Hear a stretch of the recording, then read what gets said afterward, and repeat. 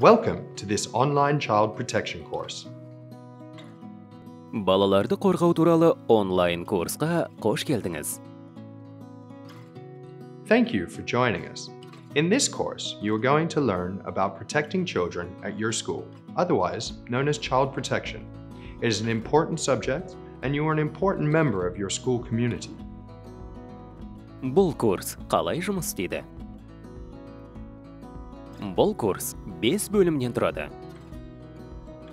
Бірінші бөлімде балаларды қорғау деген не, және ол не үшін маңызды екенін білетін боласыз. Екінші бөлімде қауіп түрлері мен балаларға әсері жайында білетін боласыз. Үшінші бөлімде сіздің мектебіңіздегі балаларға қандай қауіп бар екенін танып білуге машықтанасыз. Төртінші бөлім мектебіңіздегі ересектердің іс-әрекетінің дұрыстығы жайында. Бесінші бөлімде балаларды қорғаудағы мектептегі міндетіңізді білесіз. Who is responsible for protecting children at your school? All adults are responsible for protecting children at your school. You are part of a team of adults at your school who are responsible for child protection. Ең көп таралған түрі қатыгездік. Бұл курста сіз балаларға зиян келтіруі мүмкін қатыгездіктің ең көп таралған түрлері туралы білесіз. Зорлықтың бұл түрлеріне мыналар жатады.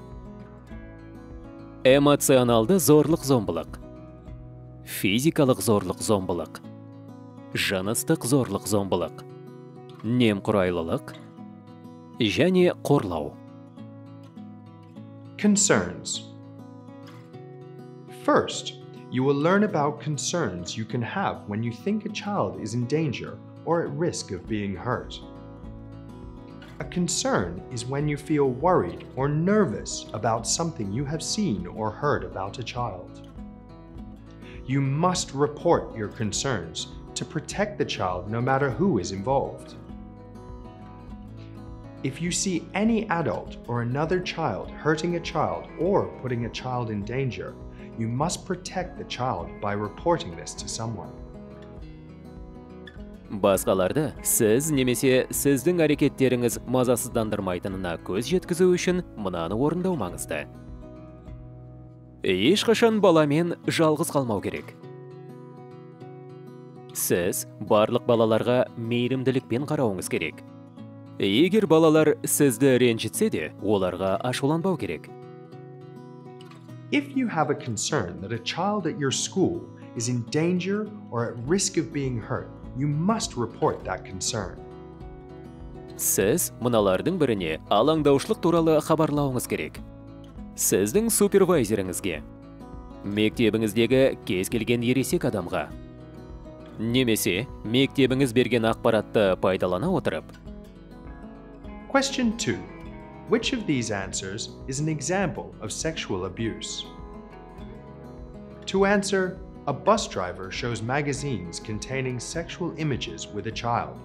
Click or tap the red square. Баланың қолынан тістейді деп жауап беру үшін көк дөңгелекті басыңыз, немесе түртіңіз. Балаға тамақ немесе су бермеу деп жауап беру үшін сары үшбұрышты басыңыз, немесе түртіңіз. Есіңізде болсын, сұрақ, осы жауаптардың қайсысы жыныстық зорлық-зомбылықтың мысалы болып табылады? Сіздің көмегіңізбен балалар дені сау және қауіпсіз өседі. With your help, children will be able to grow up healthy and safe.